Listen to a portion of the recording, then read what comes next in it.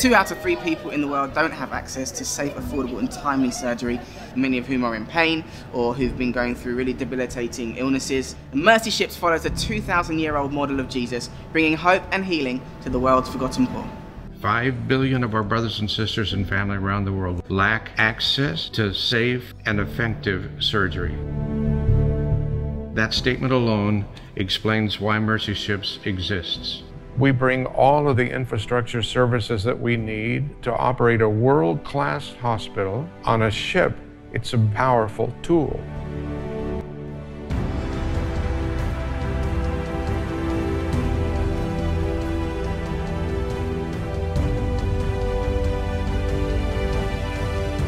J'attendais seulement mon jour. Oui. Ça me faisait du mal. In addition to the lives saved, the hope restored, Mercy Ships is providing people with training and tools.